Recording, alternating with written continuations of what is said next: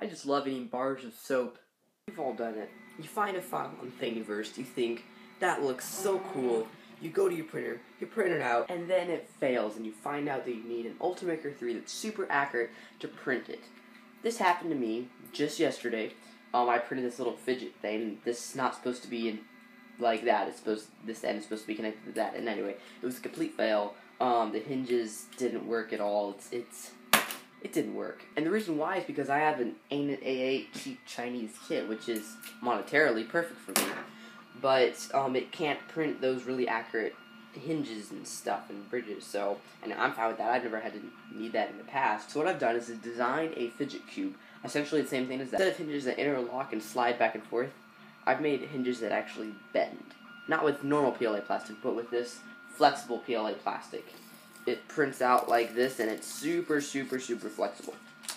So, what I've essentially done is replaced every single one of the... I've taken this file, actually I haven't taken this file, I've made my own file and copied it a little bit from this so I could see where the hinges were, and just made it connected with about 1 millimeter thin layer of plastic. And then, because it's flexible, it should flex and bend in those hinges. So, we'll see what happens. Everyone who owns a 3D printer wants it to look sleek and a mean machine, okay? They want it to look awesome. Black is a very good color for that. But then it all gets ruined when they have to use this stuff. That's right, blue tape.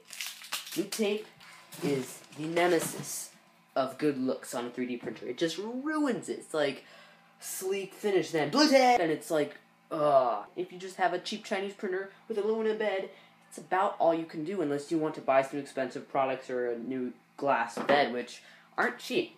So here's a really, really cheap way to get plastic prints to stick to an aluminum bed.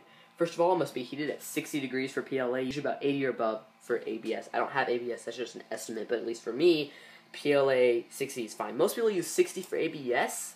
Usually only need 40 at the most for PLA, but because you're printing on an aluminum bed, you need that extra heat to get it to stay molten so it stays on the bed until it cools down fully. So, once your bed is heated, or you can do this when it's not heated well, but you should do it when it's heated, that way when it contracts, bad stuff happens. You see I have this stuff in my bed.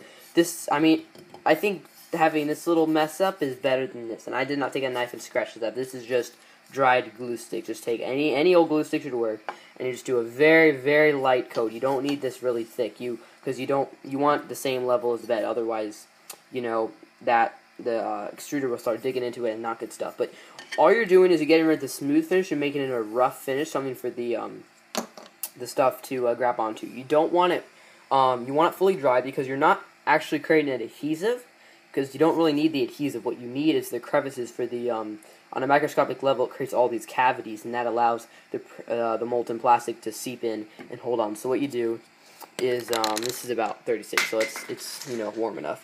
Just do a nice light coat like that, and that's pretty much all you have to do. Then just let it dry. You don't want to print on this when it's wet. You want to make sure it's dry. So as you can see, it adheres to the bed quite nicely.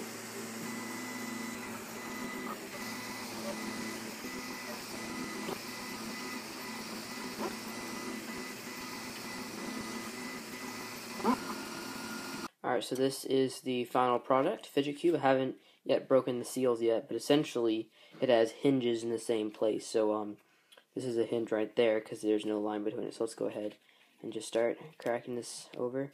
So that's just how the hinge works right there, because it's flexible filament. It just bends right over. Do the same on all the other sides too.